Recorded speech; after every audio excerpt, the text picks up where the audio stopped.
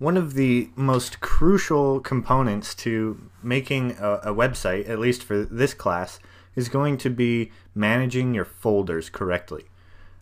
Now, there are a number of things to keep in mind when creating your folders and knowing where to save them. So the first step is going to be logging into your public HTML folder. Now, once you've done this, what you're going to do is to create a folder within your public HTML. Now, I don't have access to the public HTML here, so I'm going to just make a folder called public HTML, and we can assume that this is my public drive that I have just connected to.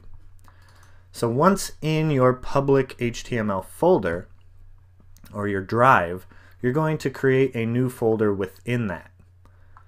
So we're going to click this little gearbox, or we could go to File, New Folder, and we're going to label this folder ed421, all lowercase, all one word. Okay, and within this folder, we're going to double click it, and we're going to be within the ed421 folder, and we're going to add another folder. So File, New Folder, and we're going to name this folder Images, all lowercase.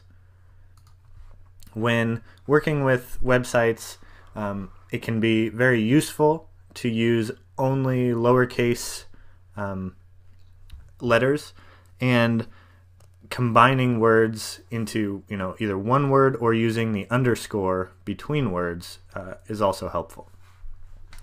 So now that we have our folders established, we can close our folder.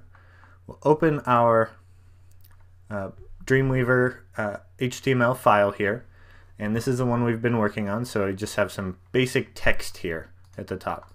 So I want to walk you through the saving process. So I will do a File, Save As, and I'm going to find my public HTML folder. Yours will be a little bit different because you're actually connected, but once you get into your public HTML folder, go into your ed421 folder and save your page here. Name your page.